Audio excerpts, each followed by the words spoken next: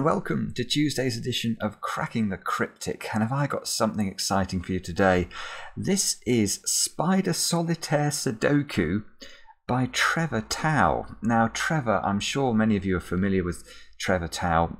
He's appeared on the channel before, and also is the brother of the world's greatest living mathematician, Trevor Tao.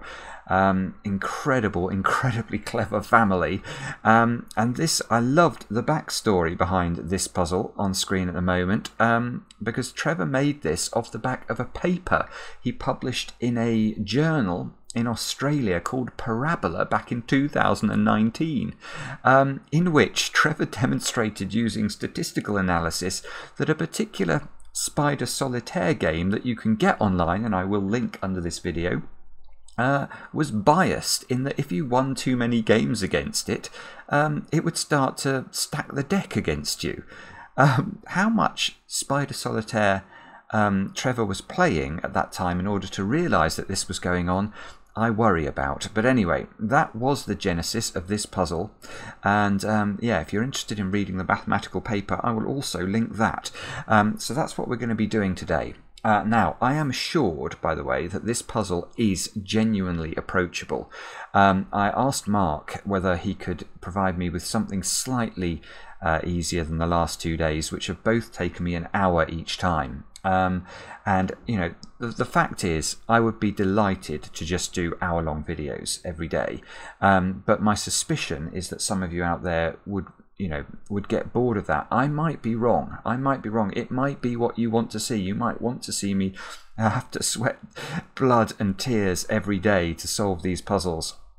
And I do enjoy solving the puzzles like that. So let me know, I suppose. That's what I'm asking. If you want to see more of the sort of 20-minute videos where the puzzles are much more doable, then let us know that as well. Without the feedback, it's very hard for us to tell. We look at the sort of number of the views that the videos get, and it really is hard to discern a pattern.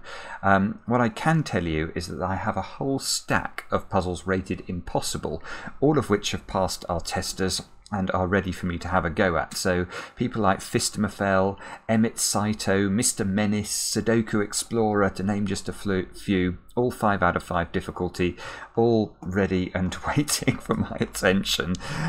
Maybe I'll wait until my computer is slightly better at exporting the files that result from such videos before I try those. We'll have to wait and see. Anyway, with that said, let me read you the rules of Trevor's puzzle. What do we have to do? Well, normal Sudoku rules apply. In each column, any cage of 2 cells or larger must contain a run of... So let me read that again, actually, because the instructions use the word n, and I've just realised that's for good reason. In each column, any cage of n is greater than or equal to 2 cells must contain a run of n consecutive digits sorted in descending order starting from the top. Negative constraints apply, so e.g. an 8 cannot be immediately above a 7 unless both cells are in the same cage. So I think I understand this, I had a go on the Spider Solitaire actually before I launched this video, just so I could remind myself how Spider Solitaire works. And this seems very thematically apt. So I think what this is saying is, in a cage, if we worked out this square was a 6, then this square would have to be a 5, this would have to be a 4, and that would have to be a 3. So you have to sort of create a run of consecutive digits going downwards. Actually, another way of thinking about that, if you like your thermometers, you could think about this in terms of thermometers. You could imagine the bottom of these cages as thermometer bulbs, and then all of the cells on the thermometer being connected by white Kropki dots. If you like that, instead of the rules that I've just given you, you can think of it that way. Do have a go. The way to play is to click the link under the video as usual. Now I get to play. Let's get cracking. So let's get cracking. How do you get cracking on this puzzle? It quite appeals to me to think of these in terms of thermometers, I have to say. So if I imagine the grid is full of thermometers with bulbs at the bottom of cages,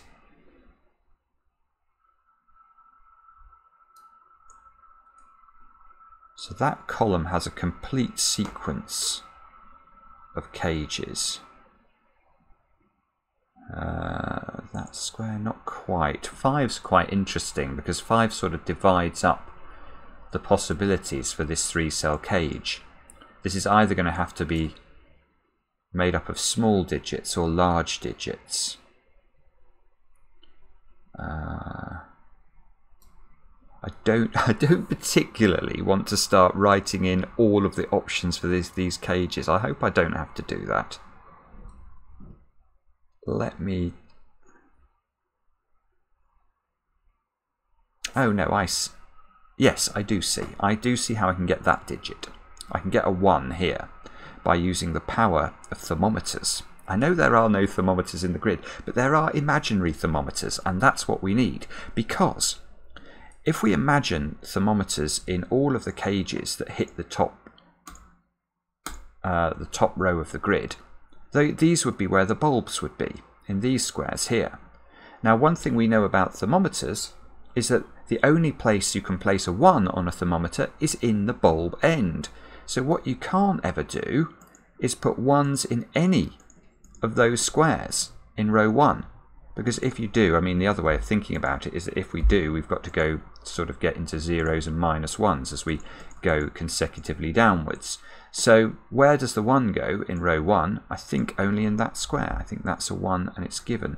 Now that means, it nearly means something useful. It means 1's in one of 2 places in box 3. It can't be here because that would be a 0. Can we do something similar with 2's?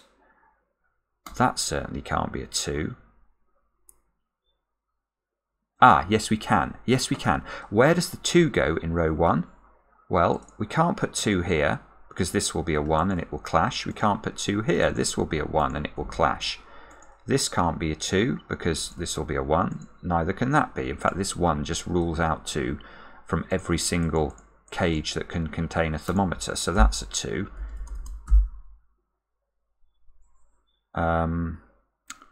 Now, 3, that certainly can't be 3 because that would be 2. That can't be 3 because that would be 1.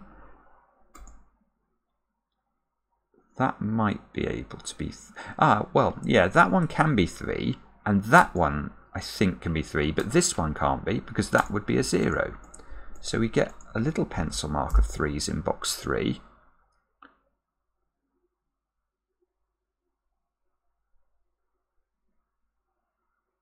This one is a bit restricted now, I think, because yeah, okay. What can this square be? It can't be 3. We've just looked at that. It can't be 4 or 5. It can't be 6 because if it's 6, this square would be a 4 because it would go 6, 5, 4. So this is 7, 8, or 9, I think. And it's quite cool. At the moment you get any sort of pencil mark in these boxes,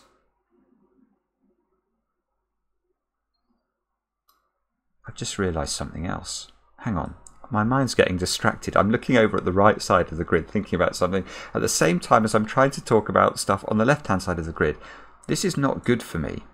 This is not good for me. I need to keep my brain in one place. Anyway, what I was thinking was the moment I got these pencil marks here, you can see that we can just write in 6, 7, 8 there, 5, 6, 7 there, and 4, 5, 6 there. That's forced because we know that this has got to be a consecutive sequence of digits. But at the same time, some part of my brain was looking at this, this, and this, and thinking, how could that, if this is 3, that will be 2, and then this cannot be 1, because if it's 1, the 2 is above the 1, and that's not going to accord with the rules of the puzzle. The negative constraint means that you can't have a 2 above a 1, because then they should be in a cage together. But if that's true, doesn't the 1... no, hang on. Yeah, so isn't the 1 always here? Or is that wrong? No, it's not wrong.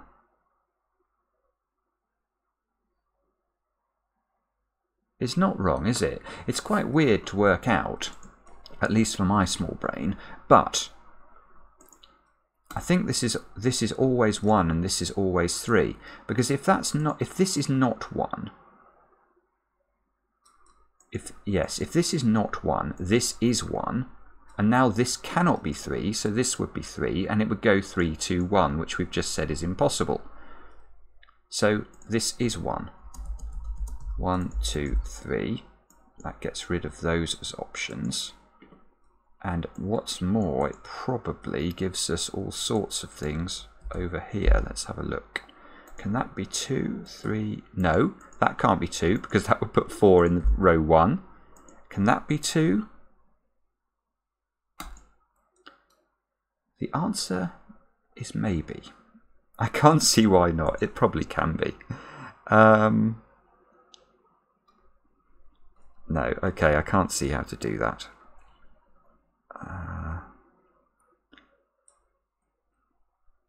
So we've now got 1s, 2s, so 6, 7s, 8s, and 9s. Ah, 6 can't go there. That would put a 5 here. It would clash. So 6 is in one of 2 places, which means 5 is in one of 2 places because both of these 6s would be in cages, which means... Oh. 5 is in one of 2 places in box 1 now. It can't be here because it would need a 4 beneath it. That would clash. I like this, actually. This is really cool. That can be a 4, can it? Maybe. So 6, 5, 4 going down, and 3 here might work.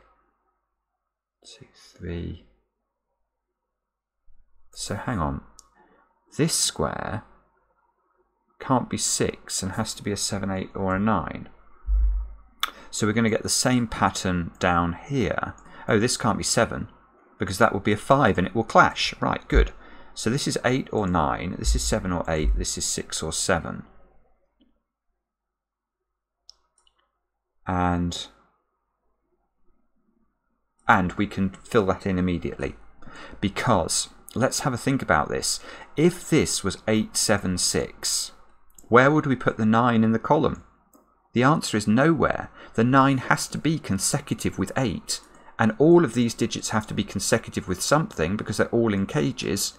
But the 8 would be hidden up here and the 9 couldn't be consecutive to it. So the only way that works, I think, is 9, 8, 7. That's not 7 anymore. So that means that's not 8 and that's not 9.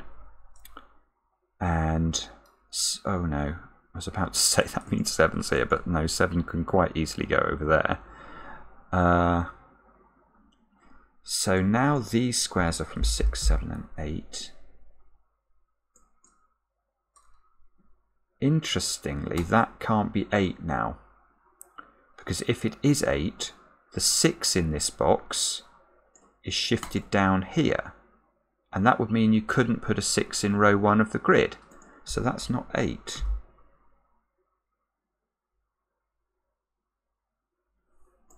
So this square is 5 or 6, this square is 4 or 5.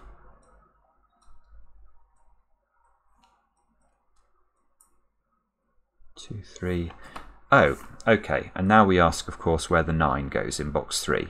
You can't put 9 in a cage unless it's in at the very top of the cage. So you can't put it here. So the 9 goes there. That places a 9 in box 1, not an 8, a 9.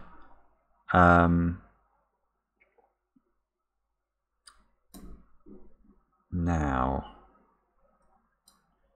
I'm not sure what the most efficient way of doing this puzzle is, but we could, oh, I can pencil mark that one. 3 or 4.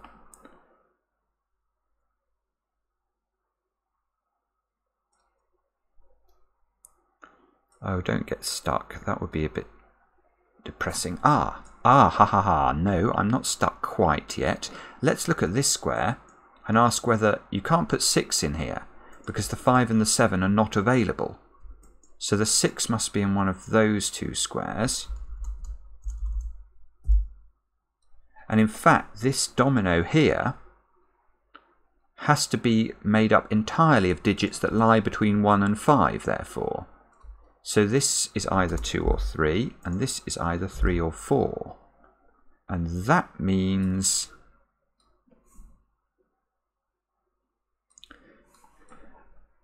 it means something, but I don't know what it is. Oh dear. Okay, let's try maybe this one. What do we know about this square? We know that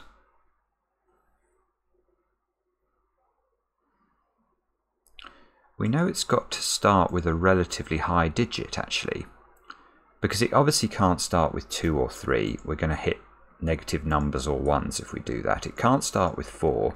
It can't start with 5 or 6 either, because if it does, there will be a 4 in this run of 3 digits. So that's, and it can't be 9. That's 7 or 8. Which that's it. Look, now I've got a 7-8 pair in box 1. So that square is resolved. The moment that's resolved, the whole column is resolved. Well, not the whole column, but the whole cage. That's now an 8, that's a 7, that's a 6. The 5 here sees that one. 4, 5, 6. This square now, this is a 7-8 pair, and we can see the order. 8, 7. Good grief. 6 goes here by the power of Sudoku. That must be 2 by the power of Sudoku. That's 3, that's 4. It's all working. That square's a 3. Good lord. Right, okay. And that's a 3. Aha! And those 3 squares now are known because they have to be 3 consecutive digits. And look, 3, 4, 5, 6 as options are all ruled out. So if we try and put 1 and 2 into either of those squares, we're going to have a big problem. We're going to either have to use a 0 or repeat a digit. So that won't work. So that must be 9, 8, 7. 1, 2 at the bottom. 1, 2 at the bottom. What's the order? Is it that? Nope, that won't work because that breaks the negative constraint. You've got a 2 on top of a 1 that are not in a cage. So 1 and 2 go into the grid. These squares must be restricted now because they aren't 8 and 9 and they aren't 1, 2 and 3. And that top digit can't be a 7 either. So there's not many options there. I think it's those. 5, 6. Yeah, that's impossible. We can't have a 7 here, so I can't use 6 there, and I can't use 6 there for another reason, which is there is a 6 in the row. Sometimes it would help my brain out if it used the easy tricks rather than the hard tricks. 2, 3, 9, looking down at box 4 is quite powerful. Those squares have to be 2, 3 and 9 therefore, and I can see there's definitely some restrictions. This can't be 2, it would need a 1 beneath it. And it can't be 9 because it would need an 8 beneath it. That's a 3. 2, 9 pair is resolved by the power of Sudoku. 9 and 2 go in. That doesn't seem to fix this. Those squares are 1, 5 and 8. Just again using the fact that the whole box has to contain the digits 1 to 9. That's not 8.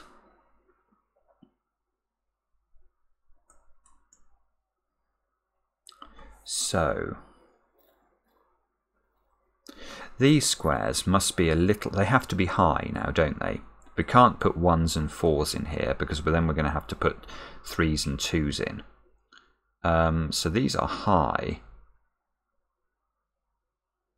But I don't think we know whether they're... I think this square can still be 9 or 8. This one 8 or 7. This one 7. No, 7 or 6. Sorry, pressing the wrong buttons. So 6, 7, 8. 7, 8, 9. Can we resolve which way round that goes? I'm sure many people are shouting at me now. This is hazard. I don't know. What I can do though is use the 1. The 1 now has to be in a cage over here, and 1 can't be at the top of a thermometer. So it can't go in those 2 squares. So that's a 1, that's a 2, that's not a 1 anymore. 6, by the power of Sudoku, is now in one of 2 cells. If this was a 6, that would be a 5, and that might be okay actually. Oh dear, okay, so 6 looks like it has options actually. 4 doesn't have options. 4 has to go there. That's lovely. That gets me the 6, the 7 and the 8. That's not 8 anymore. That places the 8 in box 4. That means 7 is placed over here.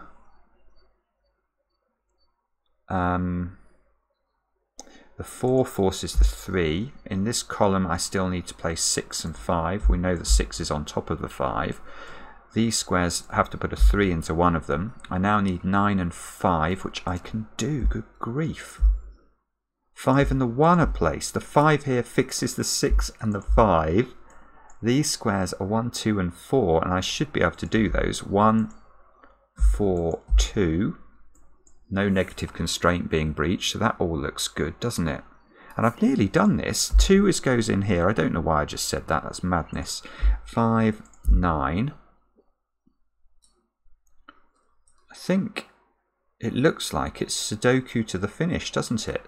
So this is 4, 8, 9. These squares are 3, 5 and 6. Ah, that's interesting. The 5 has to go at the top there. The 6 must go at the bottom. The 3 goes here. That places 3 over here. We need 1 and 8, which we can do. And those squares have got to be 4, 6 and 7. And the 6 is placed. And the 4, 7 is not placed. And I can't use the negative constraint, I don't think, to fix that. Okay, let's keep going. We need 1, 4 and 9. That's got to be a 1 in column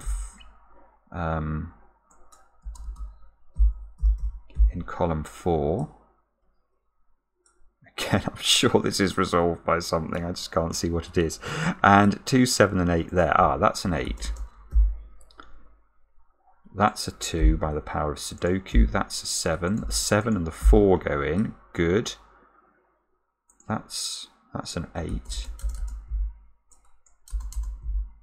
And I end up with a deadly pattern which better be resolved by a negative constraint. And it is. Oh, that is lovely. Okay, so let's look at this. Ordinarily, we would say it's impossible to tell whether the 9s would be this way round, like that. That would be one option. Or this way round. That would be a second way of finishing the puzzle. And of course, that would mean the puzzle has 2 solutions. You will never find a puzzle on Cracking the Cryptic that has 2 solutions, unless we have made a very bad error. Now, what resolves it? This 8 does. If the 9 is here, these should be in a cage because they would be consecutive.